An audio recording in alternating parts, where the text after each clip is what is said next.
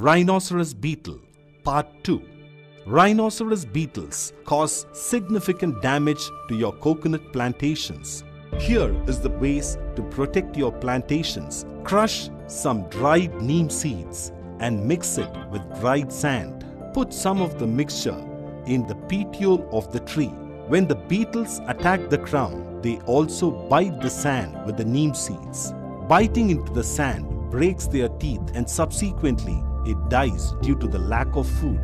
Mix castor cakes with water to create a slurry mixture. Pour this mixture in a pot and place it at ground level. The smell of this mixture will attract the beetles towards it. Trap the beetles to prevent them from breeding and causing damage to the coconut trees.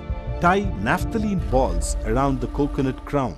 The naphthalene gas, being toxic for the beetles, can effectively ward them away from the crown. You can use pheromone trap to capture the adult beetle.